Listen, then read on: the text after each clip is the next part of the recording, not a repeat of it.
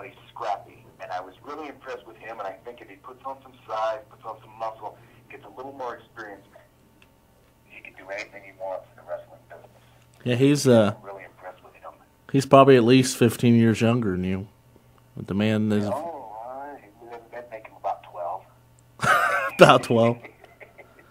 But no, yeah, he's a few years younger than me, and he's not been around a lot. He started training, I think, in Georgia, so he's done a little bit himself. Yeah, he's the one I'm impressed with the most because he's hung with me. He's the best. We probably had 5 or 6 matches together, and I've never had to worry about not having a good match with him. He's been one that's been a real good performer, a good entertainer. I like that kid as far as an opponent. Yeah, Jeff Harris is one of the better new breed superstars himself. I mean, don't let me forget, the first blood match that I had with him is on my DVD, BH-DVD, available at HarkerDirge.com or available at any of the wrestling shows where you come see Harker Dirge wrestle. Pick it up, see the match. First blood, very graphic. Little plug there, shameless little plug. I'm always shameless with plugs because, hey, you got to let the people know where they get the best entertainment available. Yeah. So the bad thing about doing this interview is I know most of this stuff myself because I've known you for a couple of years, but who are some big-name wrestlers that you've wrestled? Oh, boy. I've been fortunately booked and signed to wrestle a couple dozen big-name stars, a lot of Hall of Famers. One of my best opponents, I'm going to start with the toughest, was the dog-faced grumpin' Rick Steiner. The guy hits hard. He's a solid wrestler in the ring. He's been in Japan. He's been WWEF Tag Team Champion, WCW Tag Team Champion, U.S. Champion. He's done a lot in the business. He's one of my favorite opponents that I've had because he hit hard and he wanted to be hit hard, so we had a real rough and tough match. Somebody currently under contract to the WWE that I had another good match with was Hacksaw Jim Duggan. He's a real good guy to wrestle with because you can learn a lot by getting whipped by him, but also I did a little bit of whipping myself. Tag team partners I had include the greatest Intercontinental Champion of all time, the Honky Tonk Man. King Kong Bundy was another partner of mine. So was the Ugandan Giant Kamala. I was managed by the Iron Sheik. List goes on and on. I've had some good matches against another Hall of Famer, Superfly Jimmy Snuka, Cowboy Bob Orton. I was partners with the franchise Shane Douglas for the ECW fans. I wrestled one-on-one with Jake the Snake Roberts, who is really cleaning his life up right now, and I'm glad to hear about that. Jake, back when I wrestled against him, was kind of a suspect individual. Maybe didn't come to the ring 100% sober. I don't know. I'm not going to say publicly. But I'm glad he's cleaning himself up. He was another good opponent I had. The list goes on and on and on. Yeah, I remember a nice little funny story you told me about the Rick Steiner thing, but I think I may just leave that for another day. Hey, we had some good times beating each other up. So, do you have any Hall of Fame predictions for this year? Anybody that you'd want to see go in? Oh, for the Hall of Fame? Yeah. Yeah. I think they pretty much got it set in stone right now who they want to put in, but I don't think anybody deserves it more personally than the Road Warriors, Hawk and Animal. I don't think they're going to go in this year, but I think it's a shame if they don't. I mean, come on. When you're talking about legends in the professional wrestling business, Hawk and Animal are the greatest tag team of all time. I spent a couple evenings with Hawk on some shows. He was one of the best human beings I ever met. Before he died, he really turned his life around. He was an inspiration. He showed that it's never too late to clean yourself up.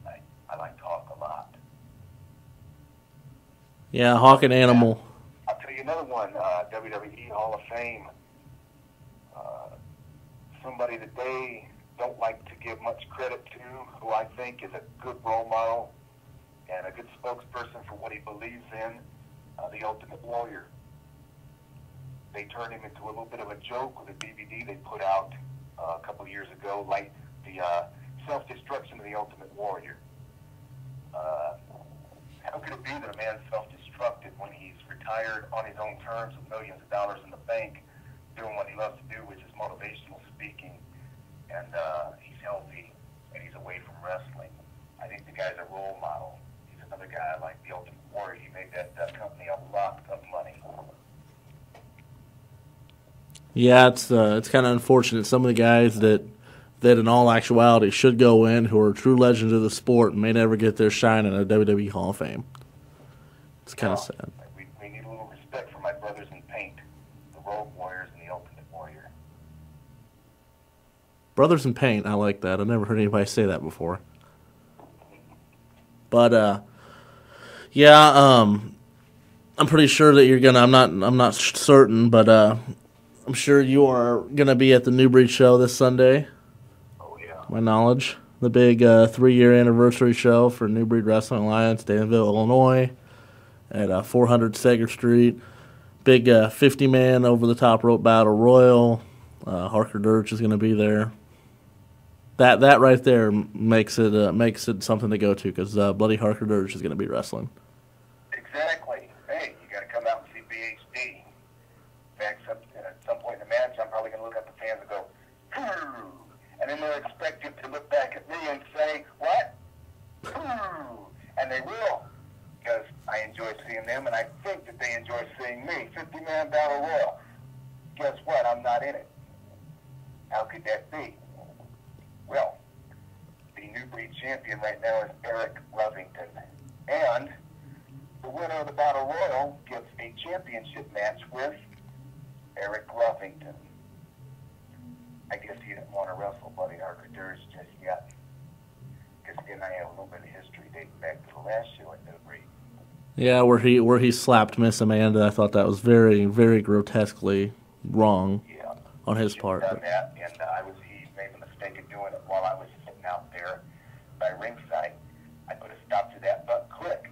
So instead of getting Eric Lovington one-on-one, I get Blake Steele. Oh, Blake Steele, Eric Ruffington's little buddy. Exactly, his tag team partner, his minion, his barnacle, if you will. And maybe if I make mincemeat out of him, I'll wake the champ up, let him know I'm knocking on his door, huh? Yeah, you might want to watch out for a certain Midnight Sun who might be creeping around the hollow hell of the New Breed Arena. Yeah, Midnight Sun. He kind of stole my belt there. It was highway robbery, the Midwest Championship.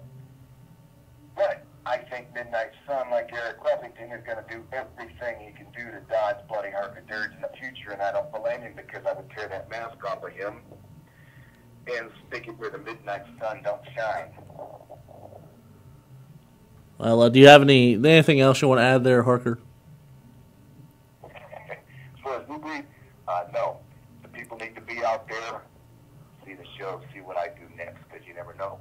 There's wrestlers out there that call themselves unpredictable, but there's only one who truly is unpredictable, and that's Bloody Harker Dirge. You never know what I'm going to do next. Yeah, I'm kind of glad you said you're not in a battle royal, because I think I am, and I'm kind of afraid that me and you were going to have to go toe to toe or something. I probably would have pissed myself. Well, I mean, you never know. I might have come hungry, and if I come hungry, I just might use my teeth, and if I use my teeth, I just might draw blood. Don't be eating no Canadian bacon. I don't want no problems, Harker. I'm a vegetarian. Well, that's good. I would never eat the Canadian bacon. It's bad for the cholesterol. Especially one the size of me. But I might get indigestion, huh? yeah, you might be making 2 or 3 trips to the toilet at the New Breed show, but that's all I got, Harker, and thanks for coming on my show.